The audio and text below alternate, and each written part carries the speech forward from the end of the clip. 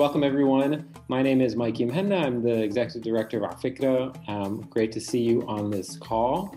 It is my honor to welcome our special guest. Susan Abulhawa is a novelist, poet, essayist, scientist, mother, and activist. Her debut novel, Mornings in Jenin, was translated in 30 languages and is considered a classic in Anglophile Palestinian literature. Its reach and sales has made Abulhawa the most widely read Palestinian author. Her second novel, The Blue Between Sky and Water, was likewise an international bestseller. Against the Loveless World, her latest book is out and is already out. And she's also the author of a poetry collection, My Voice Sought the Wind, contributor to several anthologies, political commentator, and frequent speaker. Susan is the founder of Playgrounds for Palestine, which we'll talk about soon, a children's organization dedicated to uplifting Palestinian children. She's also the co-chair of Palestine Rights, the first North American Palestinian Literature Festival. And it is my honor to welcome Susan to Afikra Conversations. Thank you, Mikey. It's a pleasure. I love this group. I didn't know about it before this, and I started researching it. And hearing you now talk about it, and particularly the core values is really wonderful and hugely needed. So yeah. I'm delighted to be here. Thanks.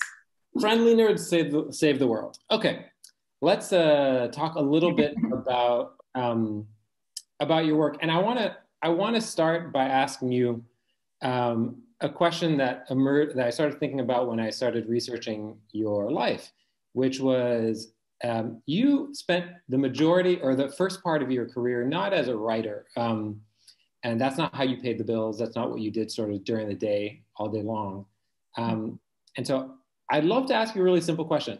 When did you think you were a writer?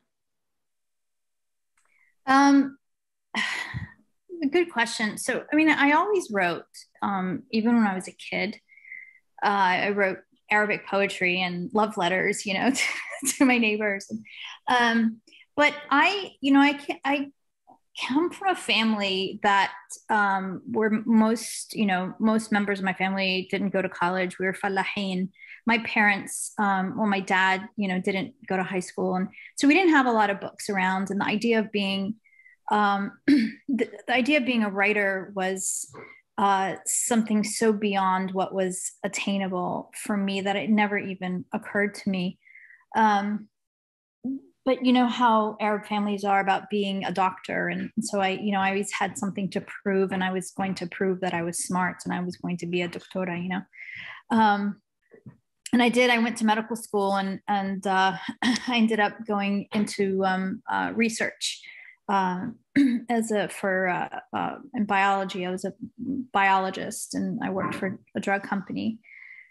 And during the second Intifada, I started just writing. I actually began writing just letters to the editor.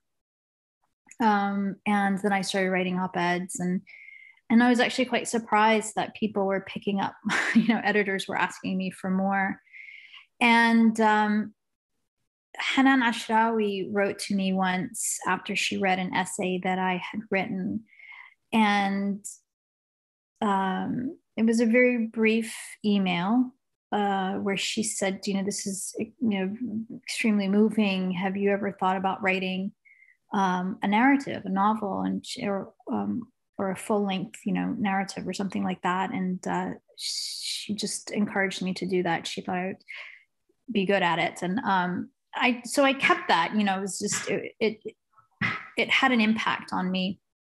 And I had also kind of internalized Edward Said's lament regarding, the lack of Palestinian presence in Anglophile literature. And, through a series of events, I ended up writing Mornings in Jenin. I was in Jenin in the immediate aftermath of the massacre that happened there in 2002. And shortly after, I lost my job, and I had time on my hands.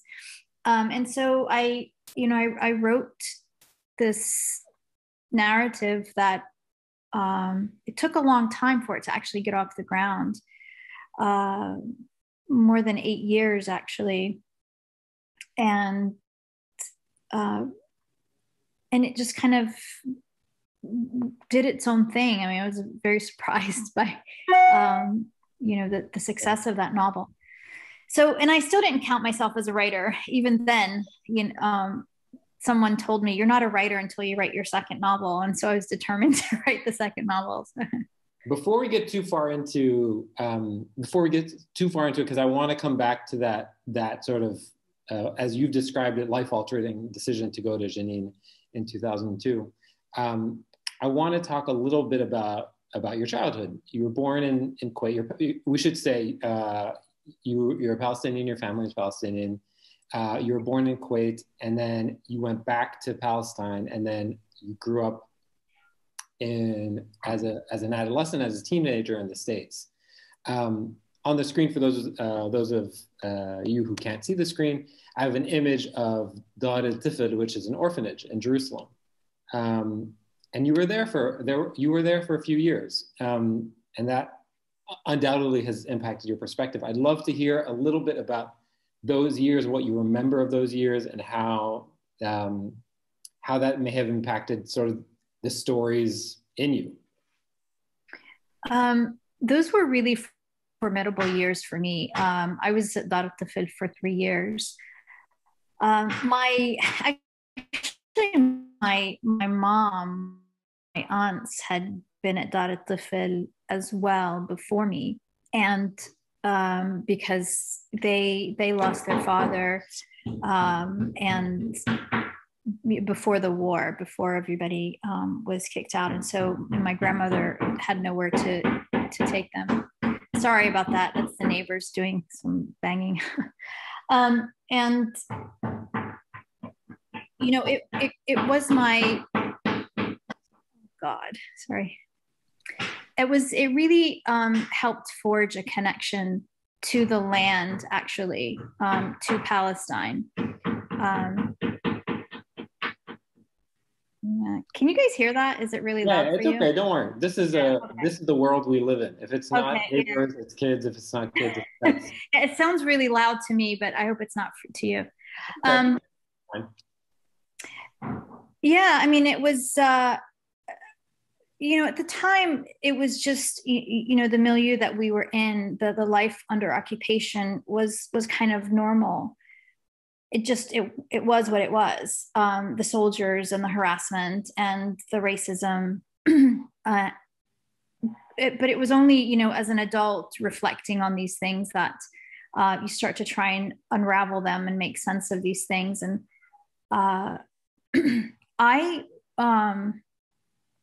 there's a whole chapter in Mornings in Jenin that it's called The Orphanage. And I put the main character, Amal, in my life at the orphanage. So most of the things that you read in that chapter are autobiographical and quite real.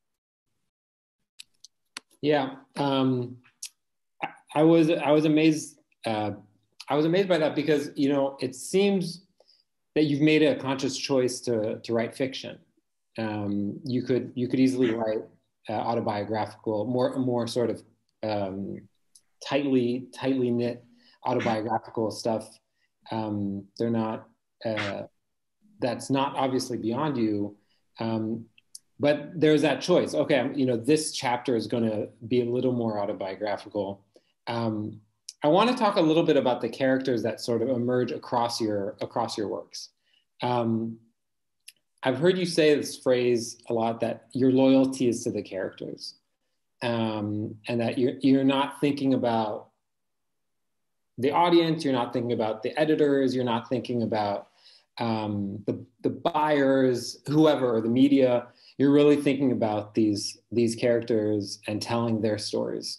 I wonder, for Mornings in Jenin, if you can go back to what you were saying earlier, where did these characters come from? So in 2002, you make this decision to go to Jenin. If you could share a little bit on the context as to why then, for the people who don't know what was happening at the time, and then who are these characters who show up in this book? Yeah, I mean, when I do write, I am kind of a one-track mind, and that's just a loyalty to the characters, and that's, I mean, every writer has their own process, and for me, that's just what works for me, and I think that's the only way to really tell a story with honesty and authenticity. Yeah, and having a loyalty to the characters too, and just sort of writing for the characters.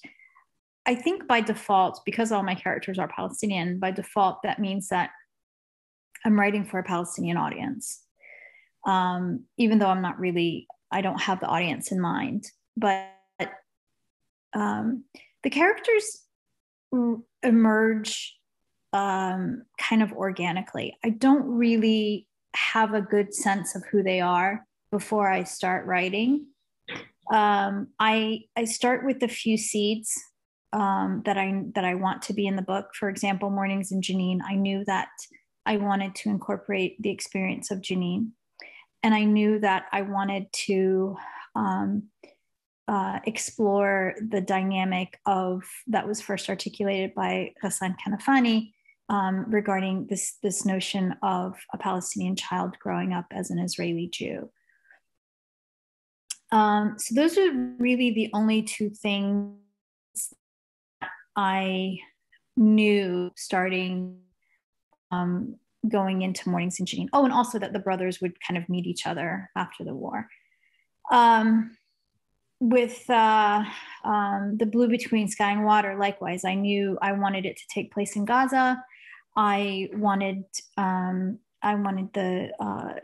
there to be sort of a diasporic experience in the United States.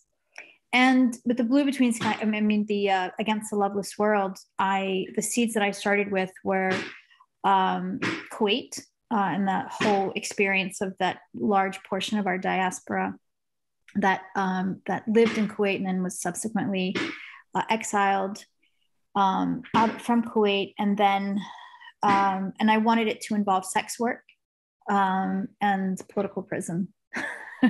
So I really do just start with these overarching ideas, and in the initial drafts are really crap. I mean, they really are just crap. I would just be embarrassed for anybody to read them, but they, through the process of rewriting.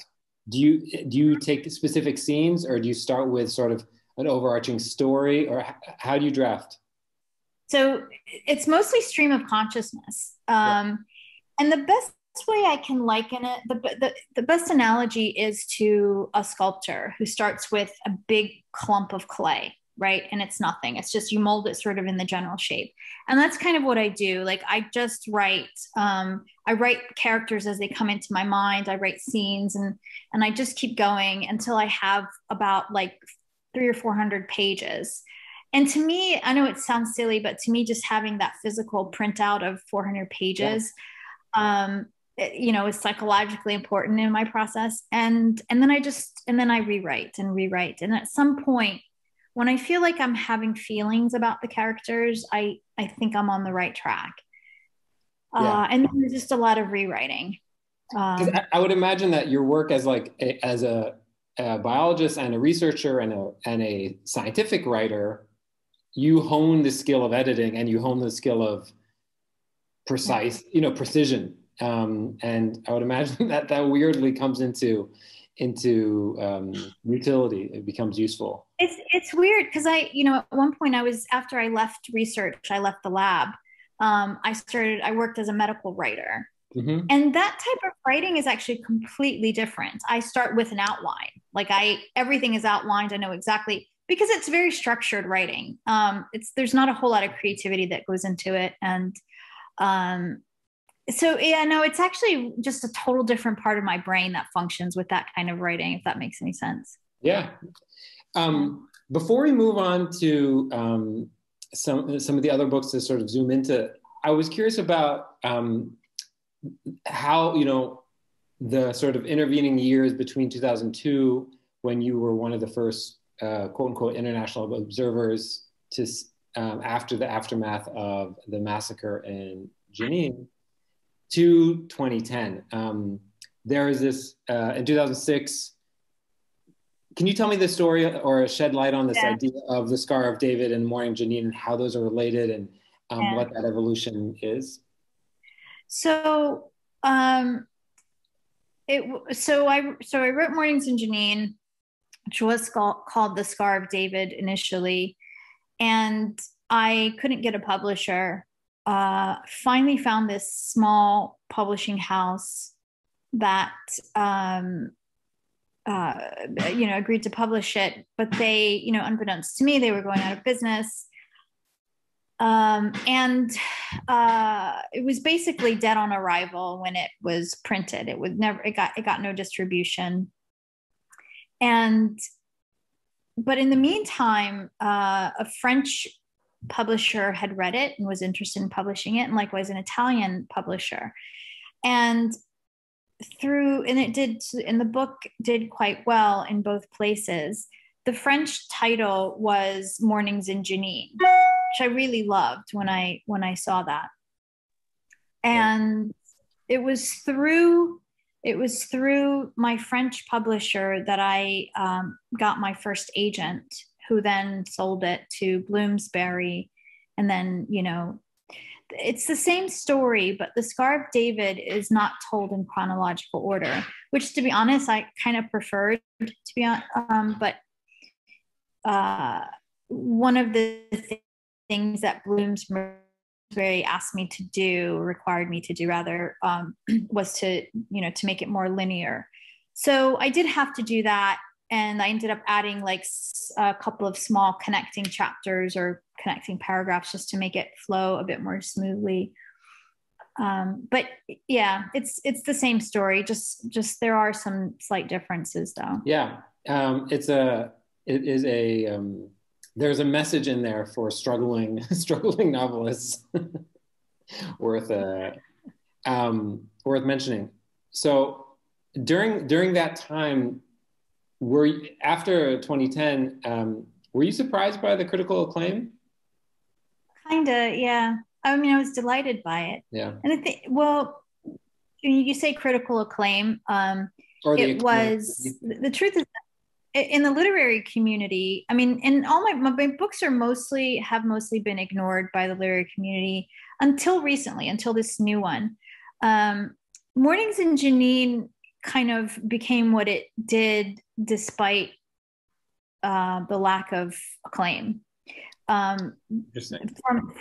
There wasn't. I couldn't get it reviewed in the United States. There's only one review, and it was the Philadelphia Inquirer, and that's because I knew the editor. And likewise, the Blue Between Sky and Water, and the Against a Loveless World, I actually changed publishers in the United States. Bloomsbury is still my publisher in the UK, but in the US, it's being published through Simon & Schuster, Atria Books. And I have this really wonderful team of women who have really sort of, pushed it and tried to get it out there. And so it's gotten a little bit more play in mainstream media than my other two books. Yeah, it's interesting. I feel like it seems like not that long ago, but the level of sort of anti-Arab and Arab American sentiment post 9/11, even going up to 2010, it was so intense. It's easy to forget the intensity of it. I moved to the States in 2003, and I was talking to somebody about the intensity of that sentiment then, even compared to now. I feel like it's a very different time. I don't know if that resonates with you. Oh, absolutely. Yeah. I mean, I had a Free Palestine bumper sticker on my car, and after 9/11, and my car got keyed, I had hate mail on my car. So, it was just a lot of things. Even like people who knew me, neighbors, just, stopped talking to me. It's one of the reasons, I got fired from my job at the time, because I had been writing a lot of anti-Israel, pro-Palestinian op-eds, and And I think, the things that I had been writing in light, had already angered people. But after 9/11, it was okay for people to be openly hostile and express their feelings in more material ways. Yeah, absolutely. I want to talk to you a little bit about how you may or may not feel like you're switching hats when you approach a project as an author versus as an activist. Do you feel like you're switching hats, or are you like, I'm the same person going into this project? I don't feel like in both situations I am searching for the truth and in defense of the truth. Or does it feel like there are different parts of your brain or different parts of your heart or different parts of you, period? No, I think it's, there are no hard boundaries. It's kind of like trying to separate being a woman from being a mother. It's all continuous, and it's everything sort of reinforces, it's all contained within a single person. And even though, for example, I said that, my medical writing is a different part of my brain, there is, some separation, at least in my mind and in the writing, but, I'm certain they inform each other in many ways. Yeah. So this idea that, art and politics and activism, that they would be separate, is kind of, I think it comes from this notion, which is a very Western notion, that art is and should be separate from the grit of life. It should be separate from the politics, from and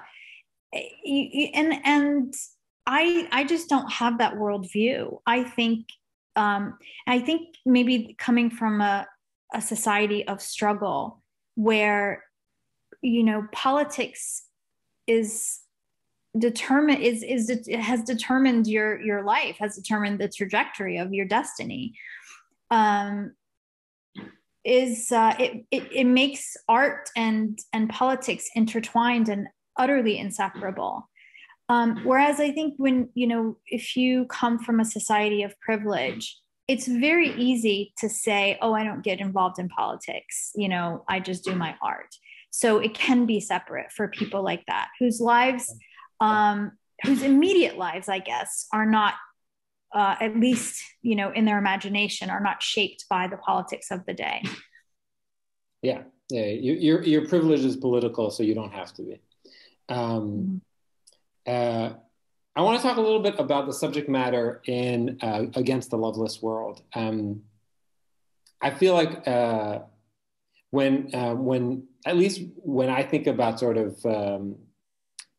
stories about, or maybe I should say this, or when I think about Palestinian stories, I don't immediately think about stories set in Kuwait, and I don't think about women who are being forced into, for one reason or another, into the sex trade, essentially. But it's clearly a part of many different contexts. And what motivated you to shed light on that, to explore it yourself in the form of a actually deep dive into a project? What was the motivation behind that? So I think, Palestinians tend to be,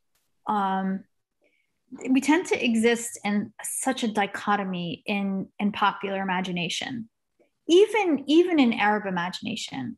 We are either these, supervillains who are just irrational, crazy, just inherently violent, or what, just people to fear, to repudiate, or we are these mythical, romanticized creatures, under the banner, who live under the banner of Sumud, who can endure anything, who are pitiable refugees and in need of help and rescue. And sometimes I think even our society, in the same way, when you have popular images, your children internalize those own images about themselves, and we even internalize images that come from outside about ourselves. And that's true even in the Arab world, where other Arabs, know and understand us a little better. They still sort of sometimes think of us in those ways. Yeah. And of course, we are a society like every society. We span the full spectrum of humanity, the full spectrum of goodness and evil, and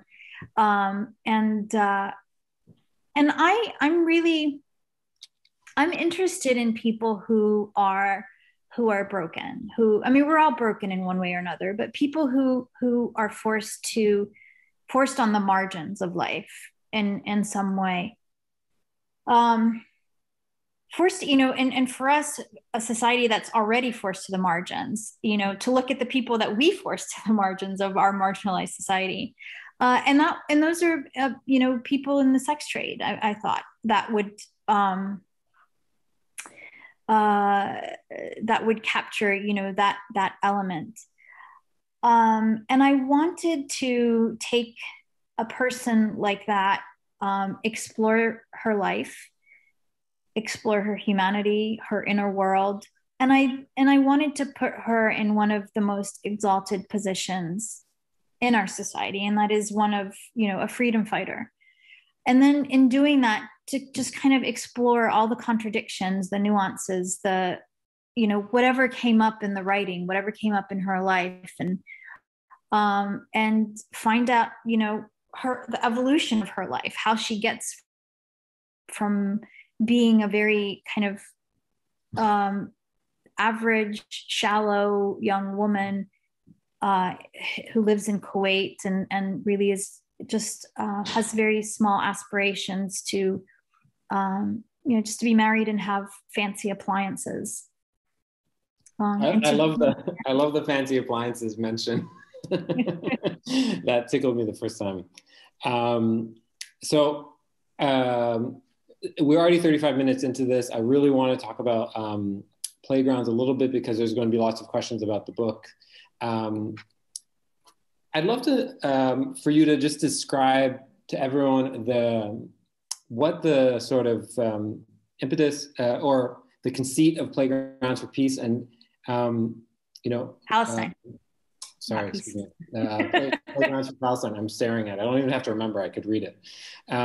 Playgrounds for Palestine and your role in the organization now. So Playgrounds for Palestine started as an idea in 2000. It was the first year I'd gone back after being away from Palestine, for almost 17 years.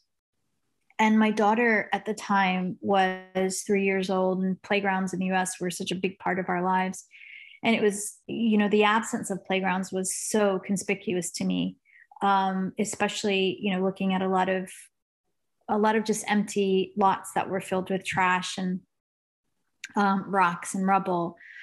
So I thought maybe this was something I could do. Maybe I could figure out a way to just get playgrounds here. And like everything else that I do, I don't really, I just kind of dive into it and I don't really think about it, which is,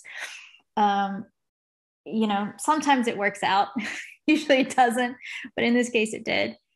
I got some friends together. I filed the, whatever paperwork to get a 501c3. As a matter of fact, at the time I was kind of living paycheck to paycheck. I was a single mother and I had to borrow the $500 for the filing fee and whatnot.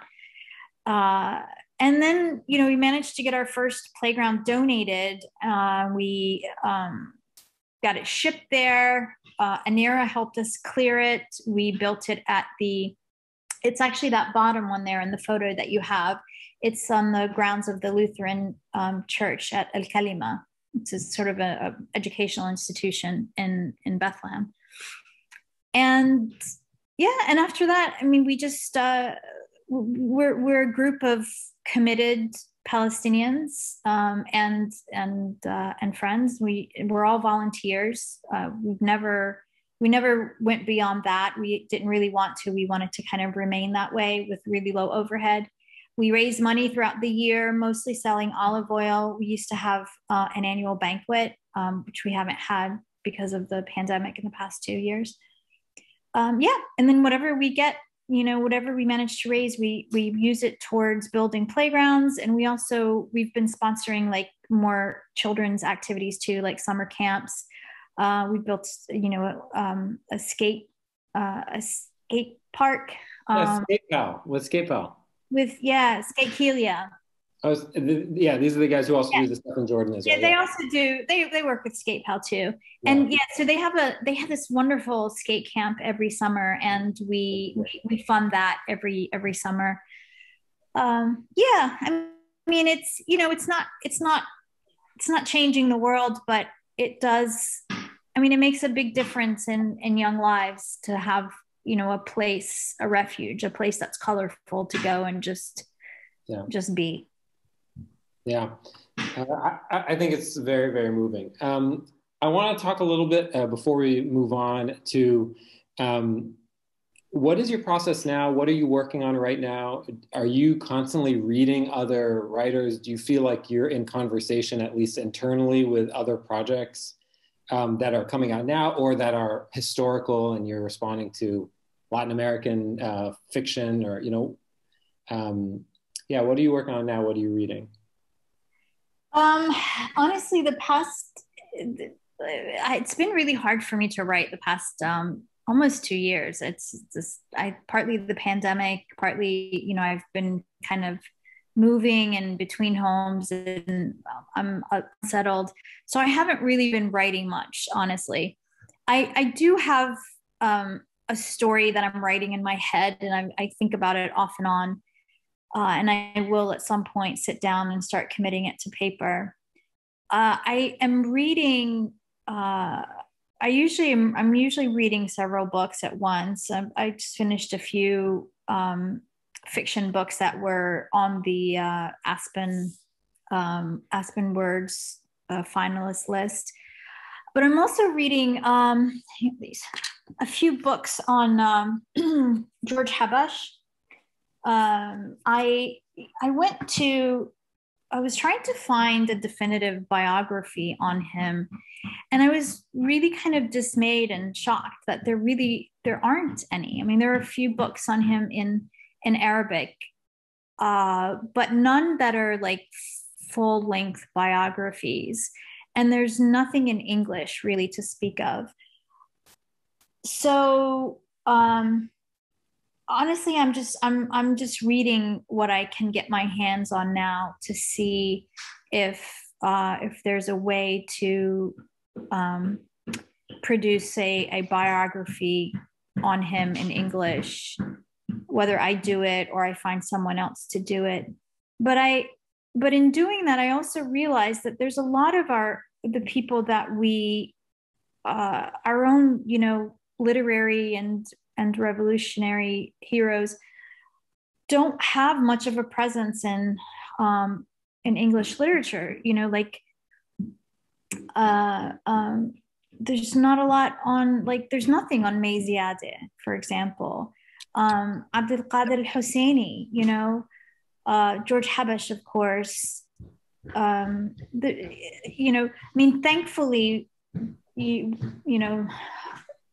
some, but not enough, has been written about Edward Said, but we don't have enough of that. So that's another project that's kind of bubbling in my head, more out of necessity than creativity. But yeah, the May I've thought about that a bunch. Okay, we kind of accidentally got into the quick Q&A. We're going to go through these and then open it up to the chat. And I should mention, you just mentioned the Aspen Rights Award, which you just told me, which is very exciting. Your latest book is nominated as a finalist, and hopefully we find out good news about that soon. Okay, the second question is, who would you love to shadow for a day, past or present? There's just a lot of people. That's a really hard one. There's just so many. I mean, there's a lot of people I admire. On my wall in my office, I have photos I'll tell you the people that are, on my office. There's Malcolm X, Harriet Tubman, Edward Said, Che Guevara, Sylvia Pankhurst. I mean, all of these people I admire, and Ghassan Kanafani, in different ways for different reasons. Yeah.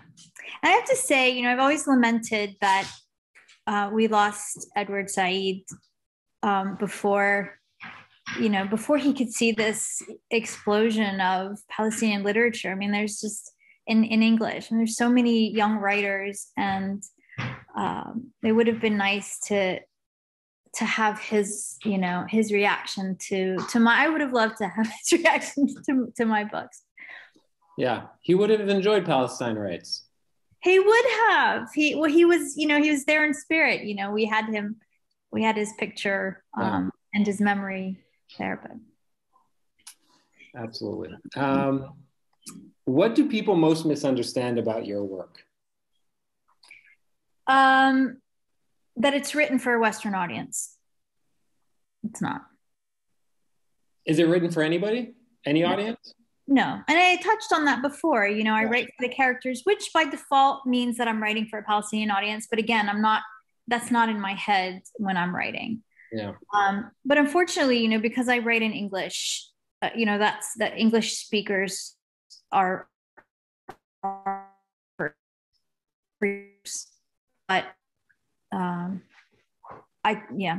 I'm not writing for anybody.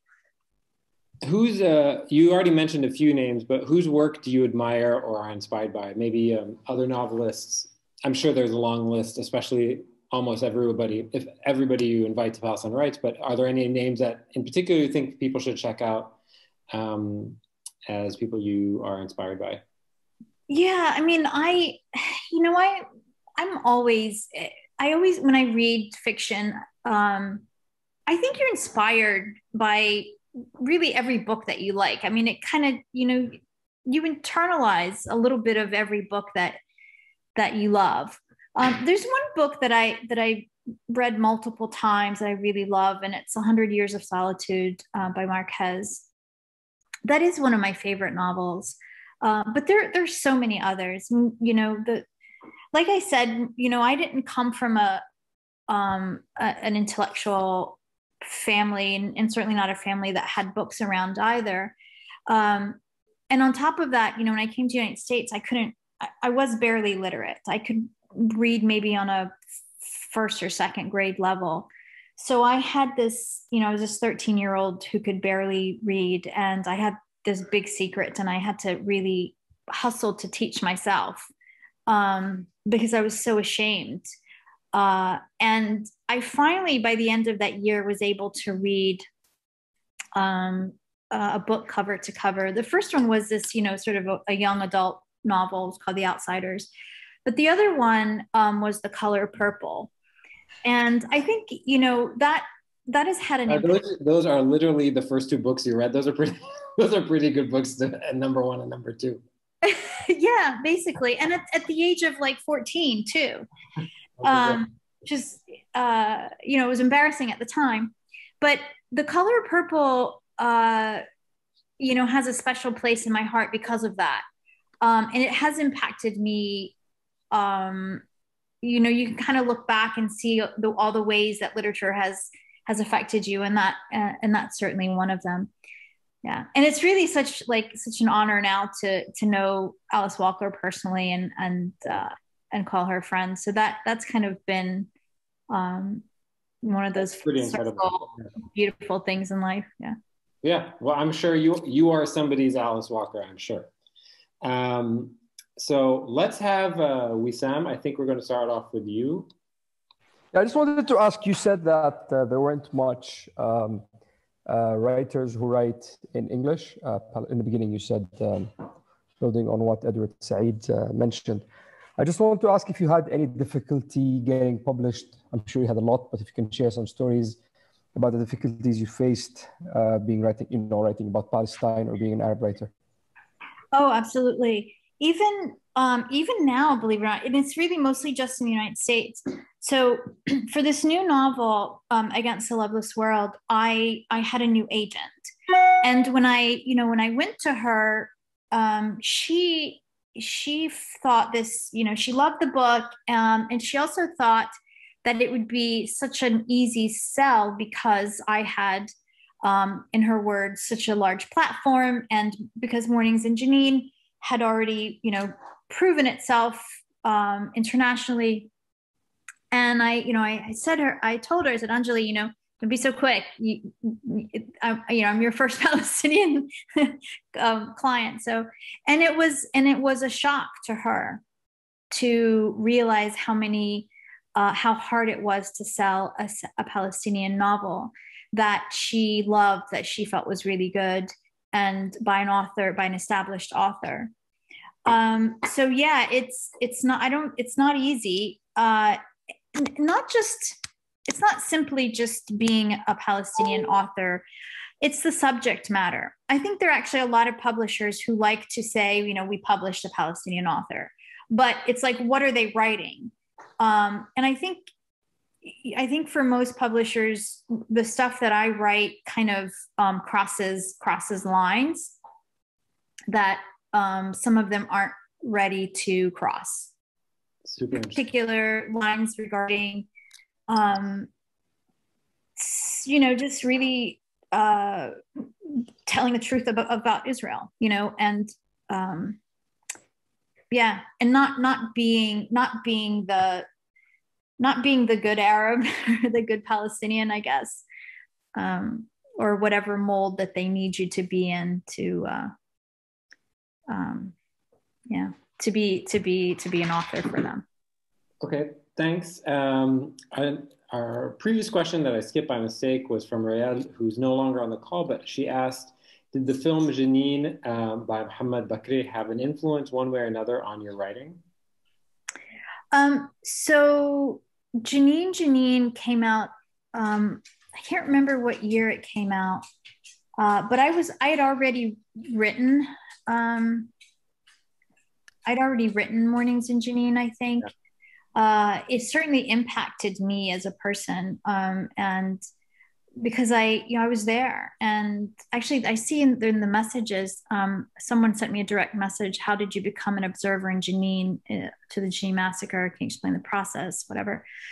And if I was an official, I was not an official observer. I went there completely on my own. I just, and again, this goes back to, not planning anything. I felt like I needed to be there. I was working at a drug company at the time. My daughter was young. I took my 2 weeks vacation, took my daughter to her dad's, and I just went there. I had no idea how I was going to get to Jenin. But, it's easy, to find a place to stay and a welcoming family in Palestine. And that's basically what I ended up doing. I got, somebody to take me to Jenin. I found a wonderful family who took me in and helped me get into the camp. Actually, we got in the day before it was officially open. So we snuck in. And at the same time, so before I went to Jenin, I'd actually been at the Muqata, and the ISM was trying to get in. There were some folks who were injured and some folks who needed medicine inside, and they were running out of food. And ISM had created this process where they had one group be a decoy and another group kind of go in to the Muqata to take supplies in. And I had been part of the decoy group. And I have footage of that. It was actually Fox News of all places actually covered that. We were being, we were being shot at, and these soldiers sort of threw me to the ground, and my camera tumbled. And but I managed to get out of that, and then that was where I met someone who took me to Jenin, and it was extraordinary. I mean, being Palestinian, you kind of grow up, about the Sabra and Shatila massacres, you see the images and you have this in your consciousness, but it was an entirely different experience to smell it, to be up close with the kind of the despair and the resilience and the resignation and the defiance and all of these incredible hot emotions in one place, and such a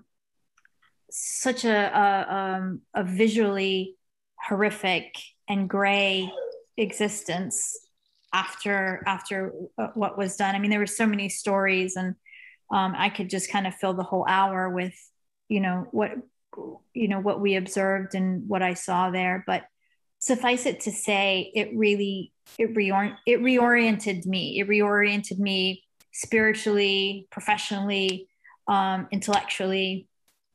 It changed my life.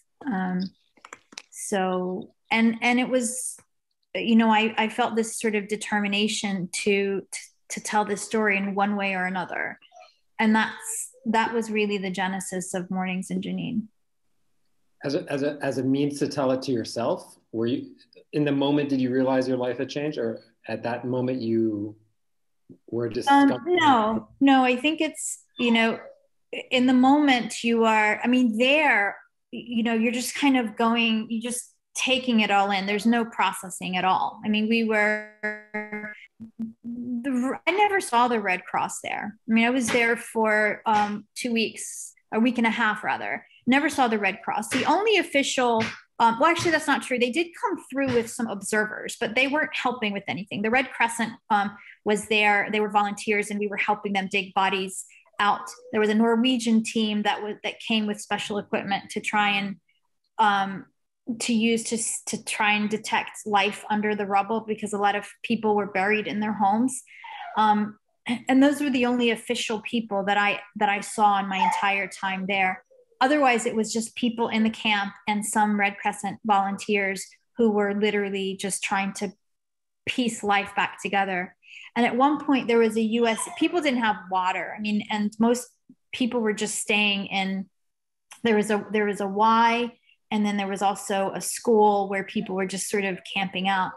And at one point, there was a US aid truck full of water that was bringing water in tents to the camp. And the men in the camp, all the Shabab, just kind of linked arms and, were like, we don't want your water, just go to hell. And they blocked the water from coming in. So yeah, there were so many, I could go on about the stories there, but yeah. And even just, reflecting on it now, it still feels impactful. And I was just an observer, I didn't live it. I just witnessed it. Yeah. Thanks for sharing that. Lindsay's question. Lindsay said, it'd be great for you to reflect on the development of your style. Loveless World is more experimental, i.e. formally ambitious than Mornings in Jenin. Is that intentional? Do you notice that yourself, or you think she's off the mark? I don't really know what that means. I do think that I as a writer, I think I developed with each novel. Mm-hmm. I don't have an MFA, and I'm not versed in literary lingo, so to speak. I don't know what's experimental and what's not experimental. I hear that word a lot. And to me, I'm just kind of writing a story. And it's interesting to me to hear people, this isn't the first time someone said it was experimental. So that's cool, but I don't really know what it means. Oh, that's so great. That makes me so happy. Okay, let's do Fadi's question. Fadi, I'm going to ask you to unmute 1 second. Yes, hello. Yeah, we hear you. Yeah, thank you for this talk. I have a question that I always wonder about. It's how big is the impact that your writing has on the public awareness of Palestinian cause? And does it go beyond like preaching to the converted? And the other question is that the main incentive behind your writing? I'm going to start with the last question. It is not the main incentive. I think if you guys will walk with me, I'm going to let my dog out. She's harassing me. It is not my main incentive. I do, I care about Palestinian literature. I care about Palestinian art. I think, like every society, we have a right and to have a place in literature. We have this extraordinary, beautiful culture that precedes Israel, that precedes our problems by thousands of years, and as an ancient society, we have cultural workers, we have art, we have so much to tell, so much to talk about, and so much to create, not for the rest of the world to see our humanity, but for ourselves, for our children, for our ancestors. We don't exist because of our proximity or because of our proximity to a geopolitical issue. We are so much more. We are so much bigger. We are so much more important. We are so much more relevant because of who we are as a nation, as an ancient society. So that's not my motivation in writing. But I write, I say that, and I know it's ironic because I write from this trauma, from this political trauma that we've all experienced. But that's because, that is what stirs me the most. And that is what stirs our society, because it is such an unredeemed history. It is an unacknowledged, unredeemed part of us, and it's also this massive wound where that's common ground to all of us, no matter where we are, what part of our society we come from, and it's the common place where we can all meet and exist together. And so that's why I write from that particular trauma. As far as whether it has had an impact or not, I have to say, I've gotten, thousands of letters over the years from people all over the world telling me that, they never imagined our society in the way that I present it in the novels. They never understood what was going on. So there was even this woman in Sweden. This is probably the most extraordinary reaction. There's a woman in Sweden who read my novel and decided to sell her house and just go work for Palestine. And she went to Palestine. It was kind of a pretty amazing story. But you can see reader reviews that sort of talk about the effect of the effect that novels have had on their perception of Palestine and Israel. And I think that's the power of literature everywhere. That's the power of novels. It's the power of fiction, regardless of whether it's about Palestine or not. Great. That's about the best Amazon review possible. Changed my life, moved somewhere new. Yeah. Thank you so much, Susan. This was a thrill for me. It was really a pleasure to be able to talk to you. And I'm glad that your dogs were able to make a cameo. Yeah, well, here's Luca. He's just trying to say hi. Hi, Luca. It was so great to see so many questions in the chat.